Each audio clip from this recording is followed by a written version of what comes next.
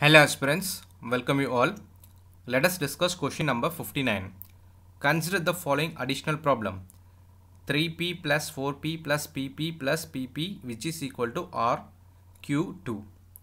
If it is so, P, R, Q are different digits. What is the arithmetic mean of all such possible sums? So here, let us try to identify the solution in a simplest manner, not in a typical manner. So actually it has lot of methods to solve this question. One simplest method is write like this: 3P, then 4P, PP, PP by RQ2. Now listen carefully. After substituting the value of P, the unit place should be 2. Here 4P is there na, 4P which is equal to 4 into P. If you multiply 4 with P, the unit place should be 2. Therefore substitute the possible values for P. How to get? 4 into 3 are which is equal to unit place 2, which means 12. Unit place is 2. And then one more thing, what is the possible?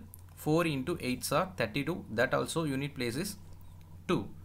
Therefore only two possibles are arising here for the value of P.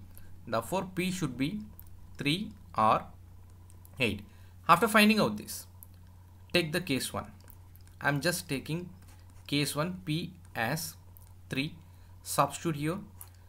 Therefore 3, 3, 3, 3, which gives you therefore 12. So and then carries 1 here. Therefore 3, 4. We know the value of P. Therefore substitute that value 3, 3. Therefore 6, 10, 14. Therefore 144. 142 is the one possible sum. And then check with the another possible sum, case 2. So case 2 is nothing but P is equal to 8. Now check here, 8, 8, 8, 8. So now it is also giving you resultant as 32. Therefore unit place is 2. Now we are moving with the another possibles here, 3, 4. Now in this case P is equal to 8. Therefore 8, 8. So here it carries 3. Why? Add everything in the unit place. Therefore 32. Therefore here 2. It carries 3 here. Now add everything. 3 plus 3, 6, 10, 18, then 26. This another possible. Now we can able to identify what is the value of R and Q.